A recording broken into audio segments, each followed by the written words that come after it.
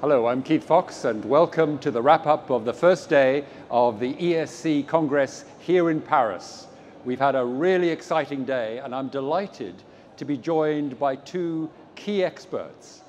First of all, Silvia, Priori is not only an expert in basic science, but you're also one of the two chairs, scientific chairs of this Congress. And Susanna is a real expert, not just in aspects of medicine and emergency medicine, but much to tell the rest of cardiology. So we're going to be focusing on these areas. So first of all, Silvia, we've just come out of the exciting inaugural session. There's a big buzz going around, and I know there was a buzz in some of the science. What are the things you want to pick on to talk about today? Yeah.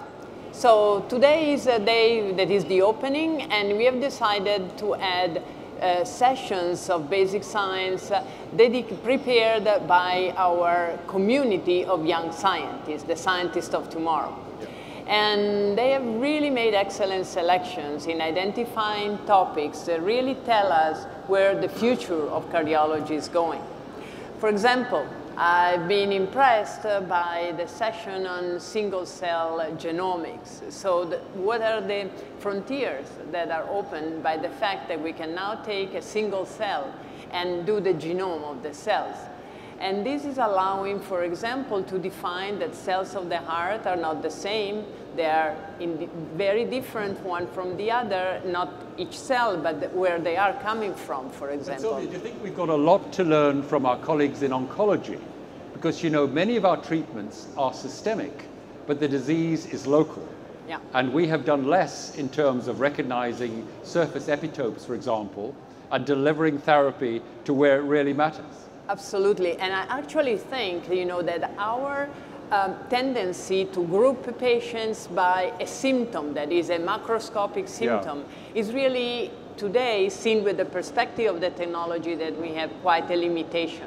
Yes. And really the personalized medicine is going in that direction as the oncology have been doing. But, you know, their advantage is that they have access to the tumor, they get excised, and so they can really study much easier than cardiologists, you know, the single cell component. Yes, and then on bigger scale, later in this Congress, we're going to be seeing Mendelian randomization studies, which are really innovative and are going to open our eyes to the importance of lifelong exposure to particular, for example, low LDL situations. Yeah, and actually, you know, in the field, and we will see, at the meeting we have the first trial, you know, that are creating this new category of genetic applications. And I think that this is really, really, you know, 10 years ago we were saying, well, genetic is a niche in cardiology, and now we are really getting to the application of genetics to acquired diseases and to predisposition to diseases. Now, a while ago, Silvia, in terms of thinking about coronary artery plaques and inflammation in plaques, there was a lot of interest in whether there was an infective element. There's been some science today. Yeah, absolutely. You are touching right on the spot. Well, actually, we have seen presentations that are saying and comparing the presence of the microbiota in the guts and in the plaque.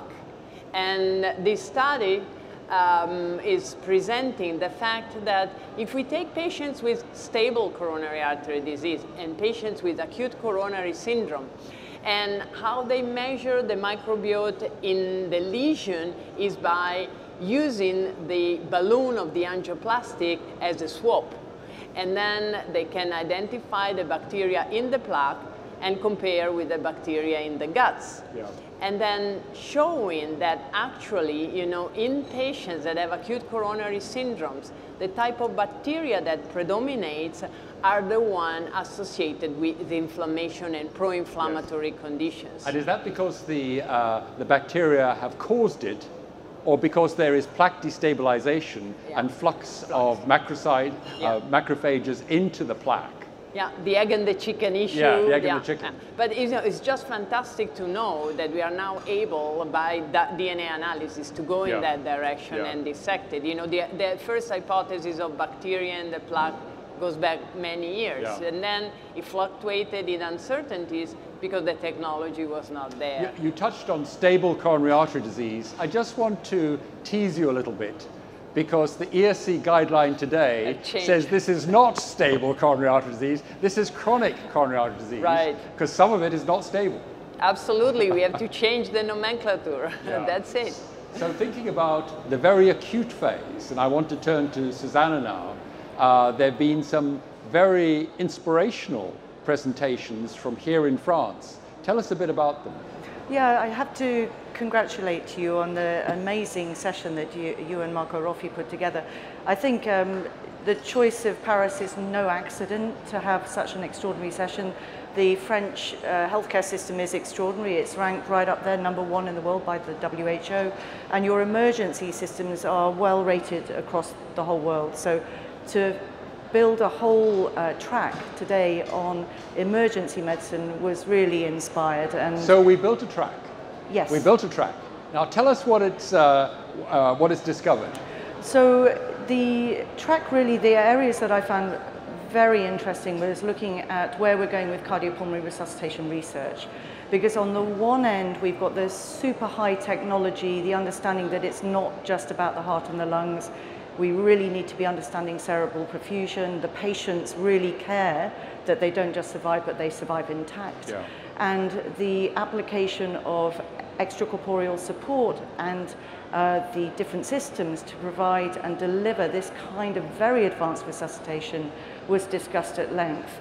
Also looking at selective coronary and carotid perfusion in the context of cardiopulmonary resuscitation.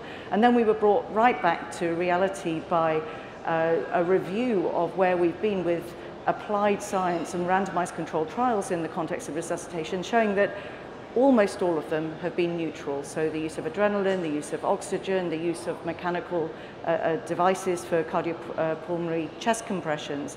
And it really drills down to defibrillation and early high-quality cardiopulmonary resuscitation. So these are really important messages. There are centers in North America and elsewhere that have been saying something similar for a while. But what can we in cardiology do, and how can we integrate with other specialty areas to do it better? One of the things that came out of the session today was really the diversity of the application of cardiovascular medicine in the acute and emergency setting. Most patients don't meet a cardiologist first up. They'll meet a paramedic, a nurse specialist, maybe a surgeon, yeah, an emergency physician, and trying to understand how we as cardiologists can work with our colleagues. We don't work in silos. And actually, it should be more patient-centric to deliver the appropriate care for that patient at that time. And we should be working with our colleagues to help educate and train them when we can, or step up and deliver what we need to deliver when we're requested to. So again, we're coming to the team approach. The practice of medicine is not an individual, it is a team approach, and there's that good evidence that this impacts positively on outcomes.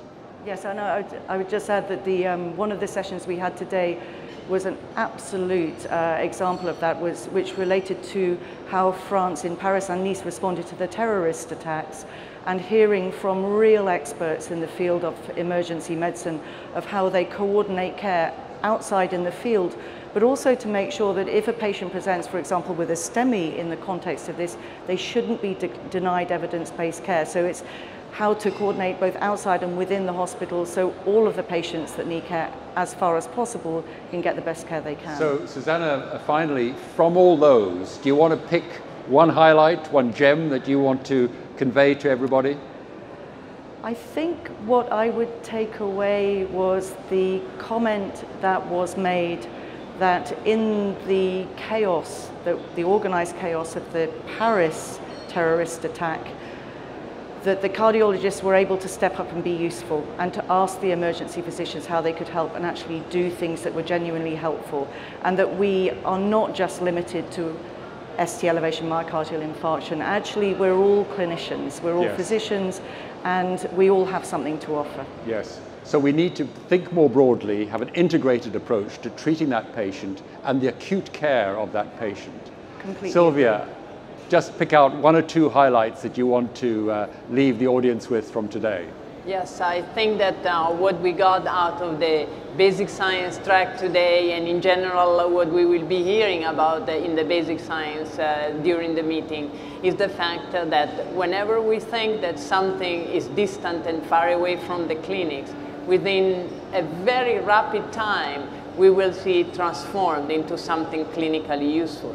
So medicine is changing. The pipeline for drug that we think is dry, there is not much innovation, is going to change in the post-genomic area, and we are in the post-genomic area. So science is going to drive the change, and it's wonderful that the cardiologists of tomorrow are grasping it and helping to drive it. Absolutely. So my thanks to Silvia Priori, to Susanna Price.